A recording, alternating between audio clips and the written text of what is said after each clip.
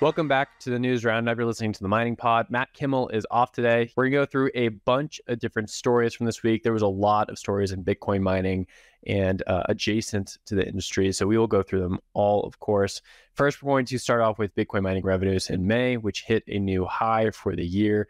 Then we'll go over to US Bitcoin and its deal with the Fahrenheit Group to manage Celcius Mining's ASICs. Then we'll go over to CoreWeave, which just raised a lot of money to do AI, pivoting out of ETH mining into AI. The last two stories for today, we're going to be talking about Tether, which is now mining Bitcoin in Uruguay after its announcement of purchasing Bitcoin onto its balance sheet. And then we'll go over to the Biden administration's 30% Dame tax failing. Lastly, finishing up with a little shitcoin cry corner, talking about the Ethereum problem with liquid staking. Should be a pretty interesting note if you're into following up on Ethereum stories. Pretty complex subject there, but we will get into it. Okay, let's jump into the first part here. Bitcoin miner revenue climbs to $916 million in May. That's according to the block's research dashboards. Of course, this is taking into consideration the Coinbase fee or the Coinbase subsidy and the transaction fees. As you can see from this nice chart here, all time, we're still lower, about 50% where we were during the top of the bull market. But year to date, we're at an all-time high, which is fantastic. So just under that $1 billion mark for Bitcoin mining revenues over the month. Of course, during the bull market, we saw most months well over 1 billion, which allowed a lot of these miners to grow so fantastically. Since then, we've had pretty low monthly revenues, around $500 million. It's been increasing on two facts. One, the price of Bitcoin rising to about $30,000, gone down to about $25,000 since. And then, of course, inscriptions and ordinals, adding a lot of transaction fees to Bitcoin miners. You can see this chart here as well. Bitcoin mining transaction count has grown to about 16.3 denominated in Bitcoin for the month of April. So that is great for the industry, of course. We'll leave that story there. I'm sure a lot of Bitcoin miners are enjoying the excess revenues. Okay, let's go to our next story for the day. We're going to talk about US Bitcoin teaming up with the Fahrenheit Group in order to take over Celcius Mining's books. US Bitcoin is working in collaboration with a few other groups under the Fahrenheit team. Arrington Capital, a few other names are involved with this. Basically, they're taking over the assets on the books of Celcius and also the mining industry part of this, which is for our purposes more important. So they have about 4.3 exahash as of now. US Bitcoin will be managing these ASICs, and they'll also be developing some sites on behalf of the Fahrenheit Group. They'll be getting a lot of money from Fahrenheit in order to operate these units. Reading here from the CoinDesk article, quote, under the Celcius deal, US Bitcoin will enter into one or more operating and services agreements to be the exclusive operator of the Celcius mining fleet. On top of that, US Bitcoin will receive a $15 million annual management fee for the mining assets, net of operating expenses. For the first 5 years, it will manage the rigs. There's going to be some other things in here as well. There's like an option to purchase some of US Bitcoin's operating sites, such as one in New York. But for the most part, the thing here is that US Bitcoin will have a hash rate under management larger than any miner currently in operation once this is all set up. Now, this is still pending. There's still things going on during like this whole process. But according to hash rate index's own numbers, which took a in-depth look at this, there's going to have about 27.2 exahash under management.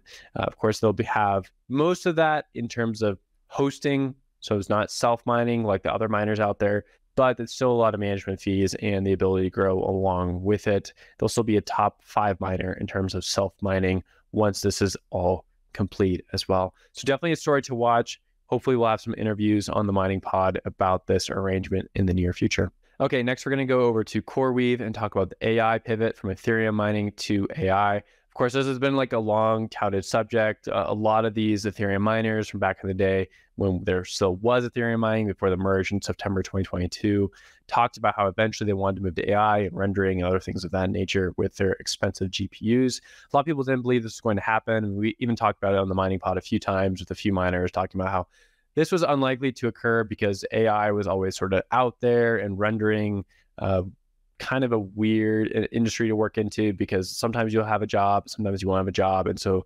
modeling out the revenue projections for these GPUs can be very difficult. But since OpenAI and ChatGPT and ChatGPT 4 and all those things start popping up on the timeline, have come out, there's been a huge push for these Bitcoin miners and others in the adjacent space to move into this. CoreWeave is capitalizing on top of that with a $200 million raise, bringing a total funding round of $421 million in order to fully pivot and move towards AI. They're one of the few Ethereum miners who have seemingly stuck this landing. There are some other firms working on this and speaking about it actively. From the public side of things, we know that with Hive and Hut 8, which are both aggressively pursuing high performance computing, they're sort of moving toward the edge of these markets, right? Where you just need high performance compute, maybe in a city, just for like that extensive margin. Not necessarily like the Googles or the Amazons or the Microsofts where they have dedicated large facilities. CoreWeave may be pursuing that model along with like the Microsofts, but for most part, a lot of these other Bitcoin miners that are also working in the AI scene, they're sort of doing it on the margin, and maybe over time they'll grow into a larger part of their portfolio. So I spoke a little bit about this whole subject with Nic Carter this morning when this first came up. I sort of noted that this is a questionable subject, and why? Because a lot of these Ethereum miners have very outdated equipment, and during the time of the merge, a lot of them spoke about how they're going to pivot to AI. They ended up almost entirely pivoting to altcoin mining, such as ETC or Ravencoin, because a lot of this equipment is not able to do high performance compute. It's old, it's slow, it's dusty, it's just like old stuff. But if you are successfully able to purchase new equipment, then it can be a home run. So great conversation here. Really quickly, Nic Carter tweeting back, yeah, most ETH miners weren't able to make the pivot because they had low quality AMDs, which aren't suitable for AI workloads.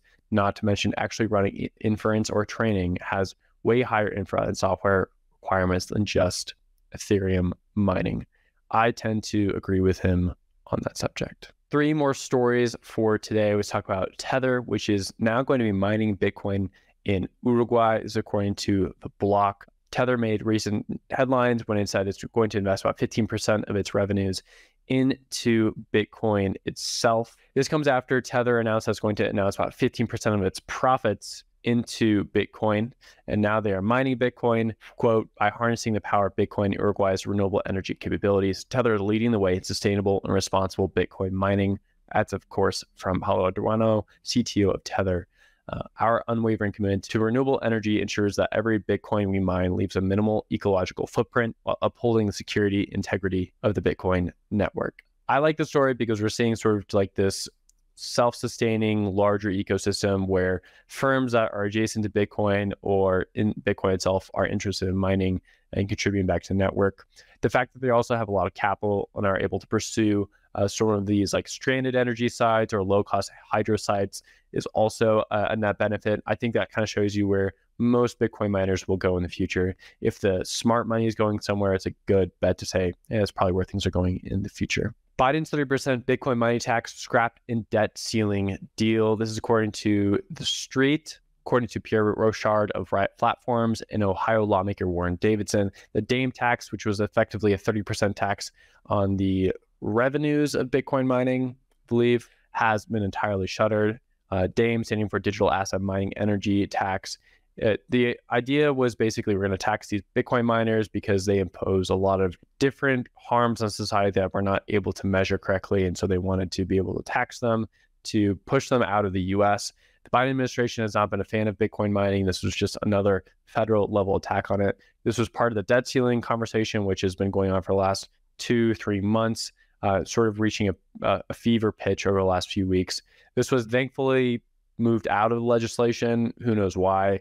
My understanding was it came forward from a smaller group under the executive administration, so that's likely why it wasn't really pushed into the end of this bill. But perhaps we will see it again in the future. Okay, we will leave that story there. And let's go to our last story for the day. We're going to go over to Ethereum land and talk about some proof of stake stuff. This is about the complex nature of proof of stake and how there can be so many different things that are attack vectors for it that you don't see happening when you're building a system like this. Proof of stake has this one ability where you are able to build derivatives of the stake itself, and those derivatives can exchange on different markets for different values, and those values can also accrue and form a cartel.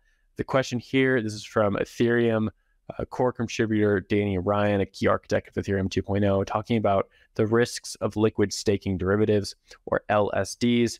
Liquid staking derivatives are basically a token that trades on par or maybe a little bit higher or less than your stake that you put into the Ethereum ecosystem. For the first part, why would you even want an LSD token? Well, for the first 2 years after Ethereum moved over to proof of stake, you were not able to move out your tokens. They had to be locked in the staking contract, but people still wanted exposure and the ability to liquidate their holdings if necessary. Basically, if you want to cash out, you want to figure out a way to do that. So people created tokens that represented that stake, and there were some contracts associated with that. So it was safe for both sides, and there was some like yields involved with it as well. The issue with this is that over time, a lot of these staking derivatives centralized into a few platforms, notably Lido. Lido got very big, where it's close to 30% plus of all stake is on Lido itself, and then people are using these LSD tokens in order to trade. The concern from the Ethereum core team is that if people continue to use Lido or another service provider and continue to centralize that stake, then you could have some cartels form around Ethereum and start to control some of the governance aspects of Ethereum.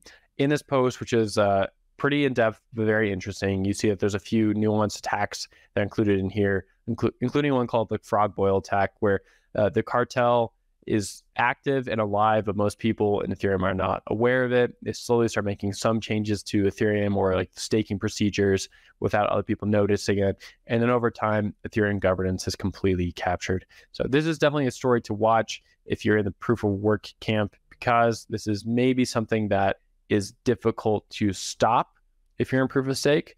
There's a lot of reasons that these LSD tokens would be centralized and why people would want a centralized version of it versus a decentralized version of it.